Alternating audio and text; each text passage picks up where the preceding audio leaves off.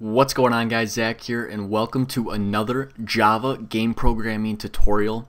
Today we're going to be looking at creating lighting effects within our game using the Java Graphics 2D class. So we don't need any external libraries for this.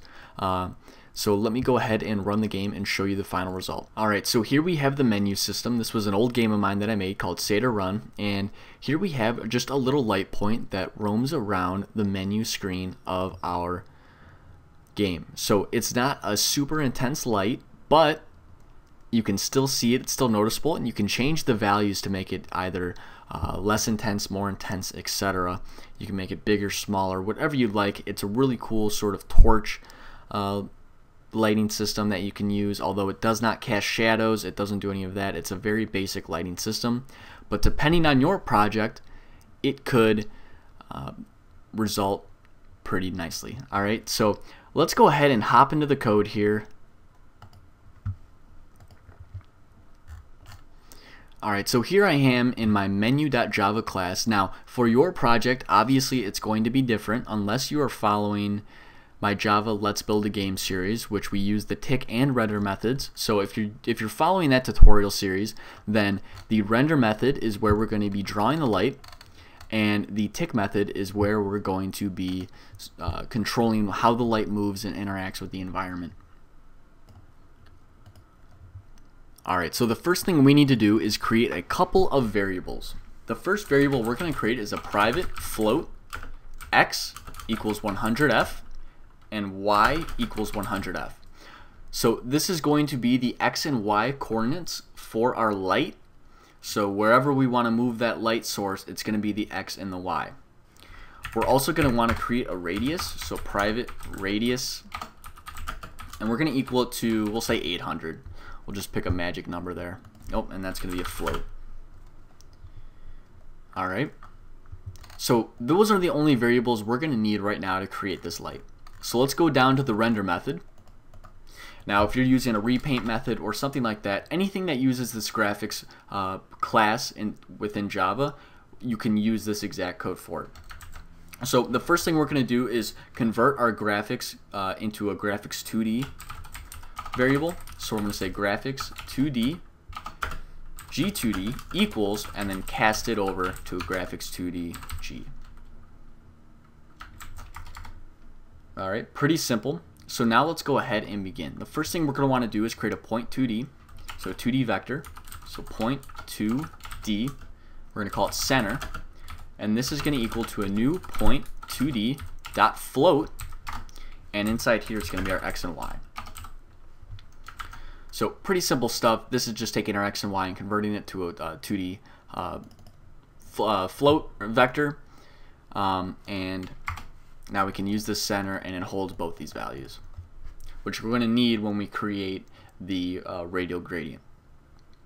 So now we're going to create an array of floats called distance, and this is going to be the intensity of our light. So we're going to say 0.0f and 1.0f. So from 0 to 1 is sort of the intensity of the light, and then we're going to create a color array called colors. And this is going to equal new color. We're going to say 0.0f, 0.0f, 0.0f, and 0.0f. And then color dot black. So this is going to be what the light, this is going to be what the light looks like, what color the light is. So if we set this to 1, the light would be red. And this is the backdrop of the light. So here it's going to be a white, just a basic white light, and it's, well, it's not going to be a white light, but it's going to be transparent, which is what we use right here, so we can look through the circle of the light. Alright, and then now we're going to create our radial gradient paint. So I'm going to say radial gradient paint. We're going to call it P. This is going to equal to a new radial gradient paint. And here we're just going to put in all the variables that we created. So center, radius, distance, and colors. Pretty simple. Now we're just going to say g2d.setPaint P, and then say g2d.setComposite. So alpha composite dot get instance alpha composite dot src underscore over and then 0.95f. So this is basically like a blend mode. If you're familiar with GameMaker, this is src over is the blend mode, so we can look through this sort of circle that we are creating. So now we just say g2d dot fill rect at 0 0 800 800 and then g2d dot dispose to clear the cache. Alright, so here we go. We now have this light operating. So if we run the game, as you can see, now we have this light. It's darker over here, darker in this corner, darker in this corner, but it's light right here, which is really cool. So now let's go ahead and make it move, just so you can see how to go about doing that. Now obviously your game's going to be different on how you want it to move, but so just kind of follow this. If you want to manipulate where that's at, then you can just take the x and y values. So I'm going to say private float velocity x equals 1, private float velocity y equals 1, and then in our tick method we can say x plus equals velocity x, y plus equals velocity y, and then if x is less than or equal to 0 or x is greater than or equal to 640, then velocity x times equals -1, and then same thing for the y. So we're just making the light bounce off of the walls.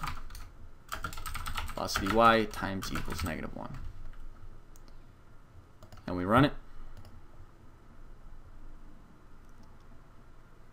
So now we can see the light is changing. It's getting dark here, it's coming over here, it's coming back up, and it's going all around town. Alright, so that's going to be it for today. Go leave a like, go and subscribe. Check out CodyMadeSimple.com for more content and tutorials. And of course, I will see you guys next episode. Peace.